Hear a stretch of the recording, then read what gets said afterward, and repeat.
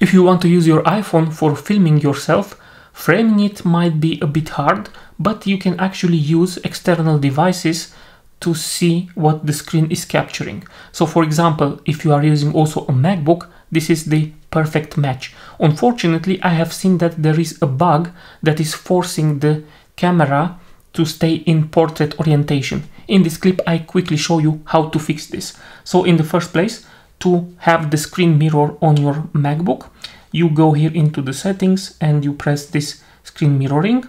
It will show you here the devices that you can mirror to.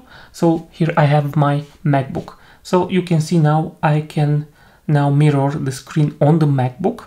And what happens? You see that I don't have orientation lock on the iPhone. So I'm opening the camera app and you can see here on the MacBook the camera is in portrait orientation. And unfortunately, even if I try to switch to landscape orientation, the camera here remains in portrait. How you can fix this? It's quite easy. You go to the cinematic mode or to another mode. Now you go to landscape. You can see on the MacBook we switched to landscape and I can now switch back and forward with no problem, and I can even go back onto the regular video mode, and now it's not a problem any longer to have this in the landscape mode. Personally, I think this is a bug. Hopefully Apple can fix it in a software update.